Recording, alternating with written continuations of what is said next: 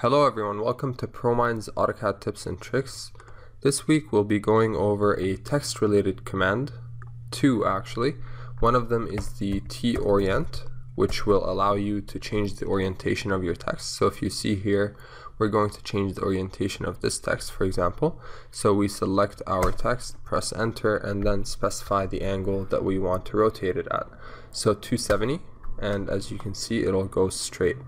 Now if you click on your text again and type in TSCALE, this will allow you to scale your text. Select your text, press enter, select existing.